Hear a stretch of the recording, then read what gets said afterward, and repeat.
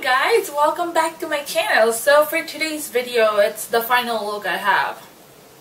Kidding, okay? So obviously, as you can see on the title, this is the video all about. This is again, it's on the eye makeup.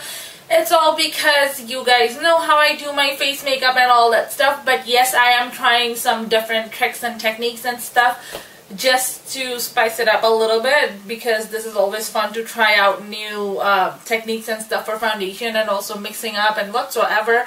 You always get to play with makeup, and the good thing is if you don't like it, it always washes off. So anyways, let's stop rambling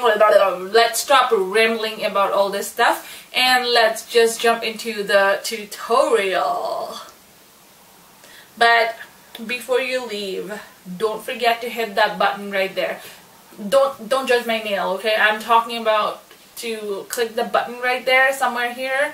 It's calling you to subscribe out there before you leave, and join my online family I have on YouTube, and I will be more than happy to welcome you here with all the crazy makeup lovers we are here, okay?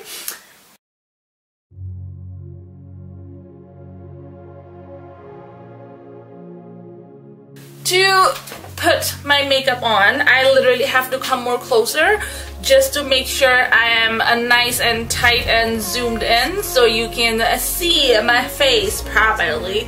So just to make sure you can see me nice and close up.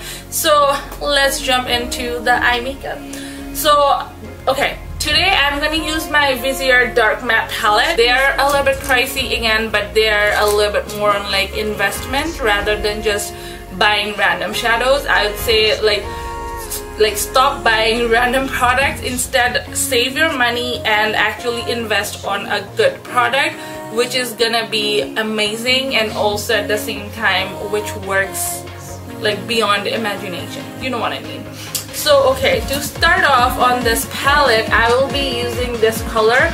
They unfortunately don't have any name, so I can't really refer to the name, but that's why I'm just showing you what is the color I'm trying to use. Obviously on my BH Fluffy blending brush, I'm trying to use this light brown chocolatey kind of color. Look at the fallout, not too much.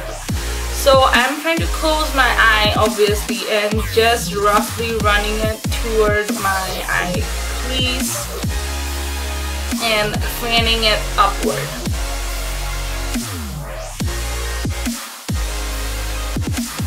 See, this is just one done. Like literally, I just dumped it once, and look at the color here. And I'm going very, very sparingly. I'm not even like going in. So I'm just repeating the same process on my left eye, just dumping it one more time on that color with my BH Fluffy blending brush, and I'm just running it all over my crease and putting it the transition color.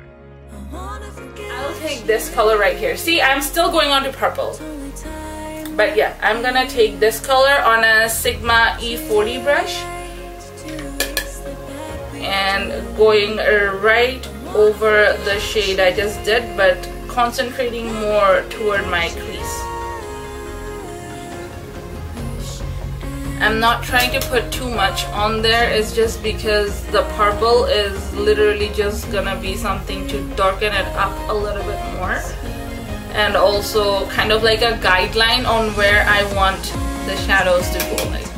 And again, repeat the same process on your left eye. Just tuck it in on your crease and blend it out using the same Sigma E40 brush.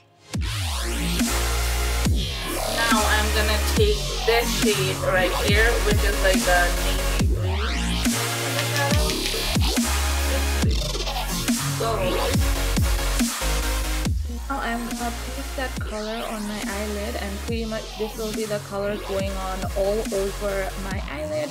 Place a little bit of color at once and build it up as much as you need to, and yeah, do the same process on your other eye. I'm taking the Morphe M433 brush. This is how it looks like. Sorry, it's a little bit dirty, but do I care? No, because this is still going to a darker color. Now I'm taking this darker navy blue, kind of trying to tuck it on the outer V and blend blend it inward.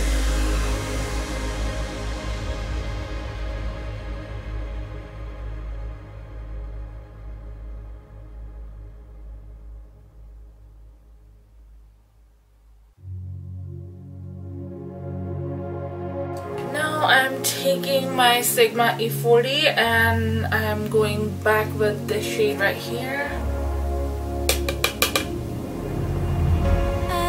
Going lightly on the edges just to make sure it's fluffed out.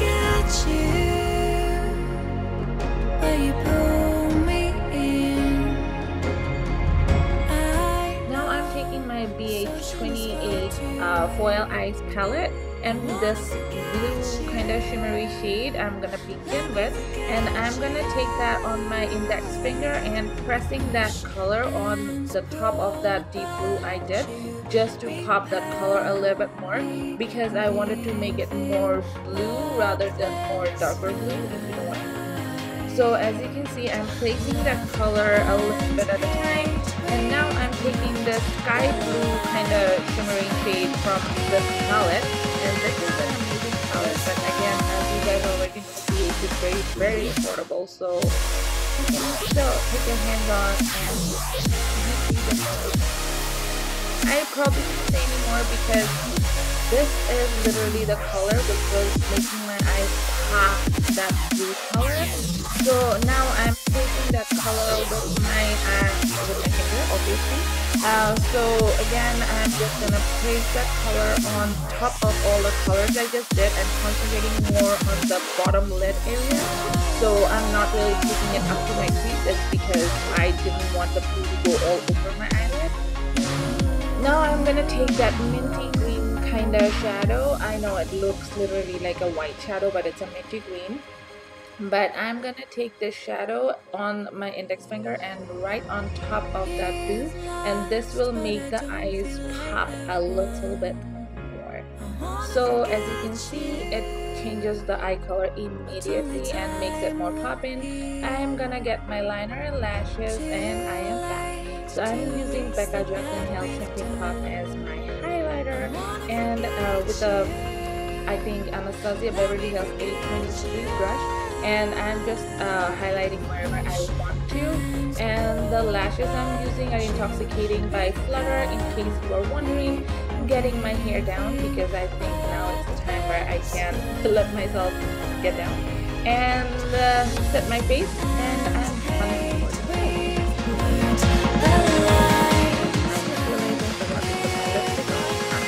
I'm taking Commander by Kylie Cosmetics, and this is my summer collection. You can actually have any single lip color you want to do. I wanted to put it on neutral and then nude, so I'm going with the Puja lip and